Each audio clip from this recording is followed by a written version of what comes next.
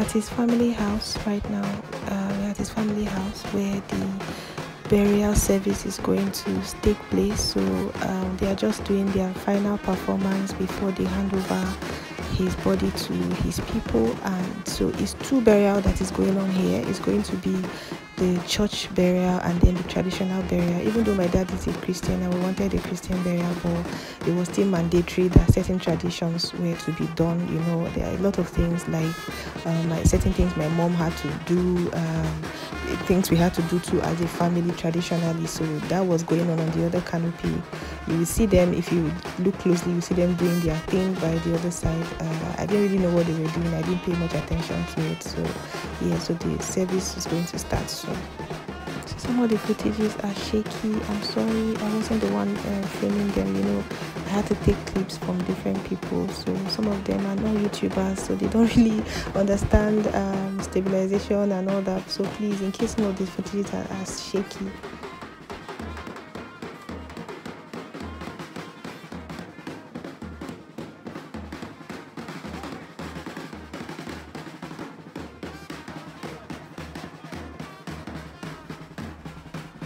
So yeah, we're excited. Our elder sister and her husband just arrived, so we're just taking pictures, catching up, and before the burial starts.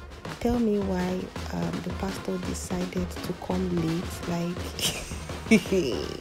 we've been planning this burial for months. He was aware of the time. A night before, my sister went to the pastor's place. I think even my uncles, you know, to still remind him and all that. This morning we've been calling and calling and calling.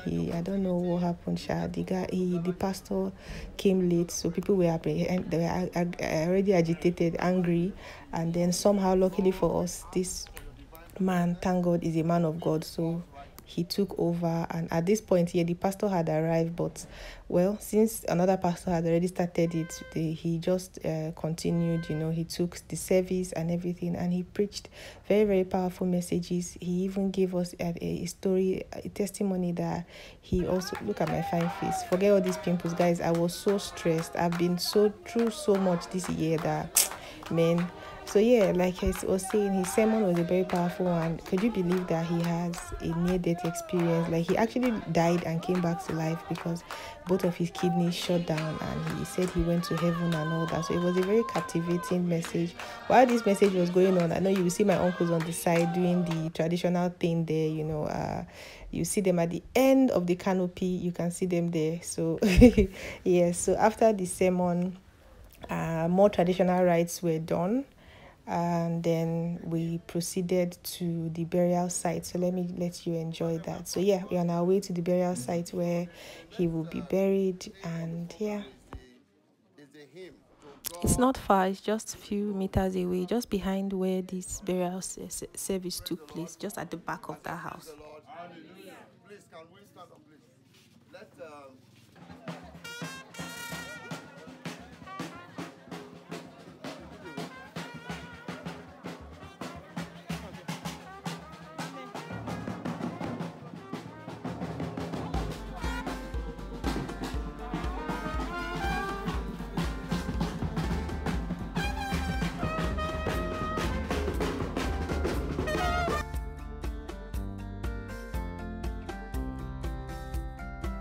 Well, I don't wanna be on the mic with all these words that I think.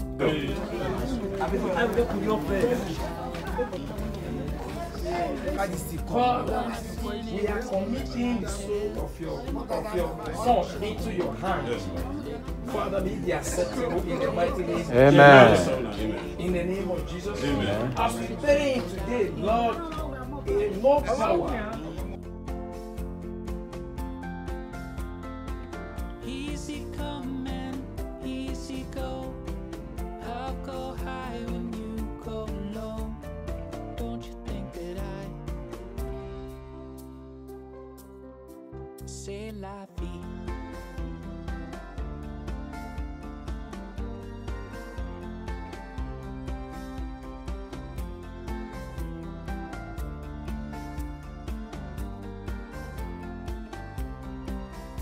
So we had like 30 minutes to go and change, and yes, the burial ceremony proper had started. Guests were already seated, and yeah, people were eating. So we were just saying welcome to our guests.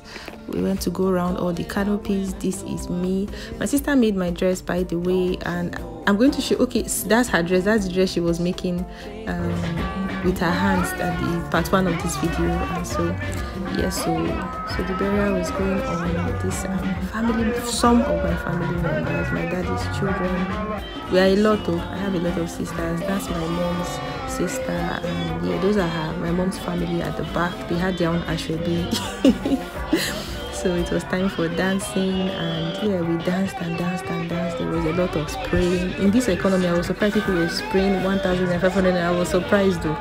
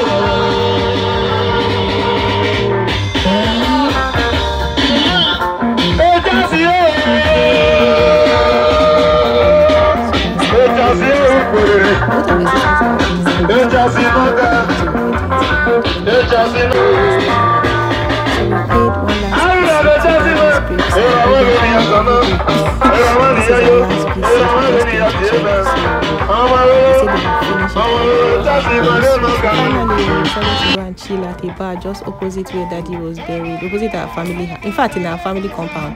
So this is bushmeat, so we just came to enjoy the village delicacy. We had bushmeat, we had rice, you know, and yeah, there were still some more traditional burial rites. Today was the day of the second burial, so a lot was still going on today, you know, a lot of activities, but we still could find time to have fun. And then finally, this is UBI festival in Esan land. This is a new yam festival, and these people you are seeing, they came from the other village, where that boundary you are seeing just after my house, that's the boundary between my village and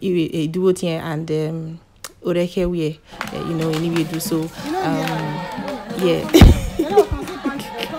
So it's New Year Festival. What they are doing, that thing you see them hitting sticks on the floor. My guys, it was so intense. It was very intense. Just that by this time, Sandfly had already made a feast of my body. Like, they have eaten me so much. If you see my skin, in one of my latest videos, you're going to see how my skin look like. So this today is the turn of my village. That was Urekewe. That was the boundary. So they were going to stop there. So my village is going to go around as well, and also stop at that point. That my house, the point between my house and Urekewe, that's the boundary. So they will keep on hitting these sticks to purify the land. They will go from house to house, street to street. That's my sister doing her own, you know, so purifying the street. You see them rubbing powder on their body also as a purification. You will see there were a lot of costumes. You will see men will dress like women, women will dress like men, men will do makeup. Guys, it was so crazy. And because of Christianity, I heard that it used to be bigger than this.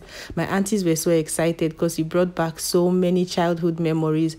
I think you would have seen them in some of the clips. Like, my aunties went ahead to join in fact, a night before, they went to their own mother's village, my grandmother's village, to go and attend her own, which is not very far. My grandmother is from Irua. It's not very far from where Irua they call it. It's not far from my daddy's village. So it was exciting. This was at least seeing an original festival from where I came from.